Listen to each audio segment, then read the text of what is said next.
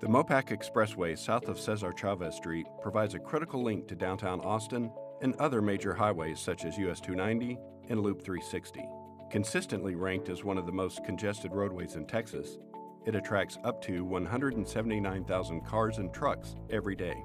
Expanding population, as well as residential and commercial development, has led to increased traffic congestion. If we do nothing to address congestion, drivers could spend an additional 35 minutes traveling the corridor by 2035. Hi, I'm James Bass, Executive Director for the Central Texas Regional Mobility Authority. I'd like to welcome you to the virtual open house for the MoPac South Environmental Study. This project initially launched in 2013. However, no advancements have been made since the last open house in 2015. This virtual open house will allow us to re-engage the community by reintroducing the project, the express lane operational configuration options under consideration, and where we are in the project development process. We encourage you to share your input as we resume efforts on the environmental study. In the virtual open house, you'll learn more about the problem we're trying to solve, the process we follow, the purpose, need, and goals of the MoPac South Environmental Study, and the alternatives considered.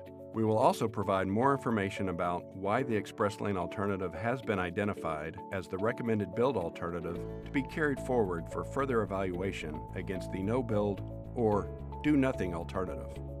You may also view designs for all 6 of the express lane operational configuration options that are being analyzed against the evaluation criteria. This analysis, combined with public input, will help us arrive at a recommended preferred alternative in the future to carry forward for further review and public input. Don't have time to review the whole virtual open house? Check out our welcome packet for the key facts. You can also sign up for our email list to stay up to date. The Mobility Authority knows that communities make projects better. That is why we encourage you to share your input on the proposed solution and help shape MoPac South. Comments may be submitted online, by email, or by mail. Choose the method that works best for you. You may also contact us by phone with any questions you may have or for special accommodations. On behalf of the Central Texas Regional Mobility Authority, I thank you for your participation in the MoPac South Environmental Study Virtual Open House.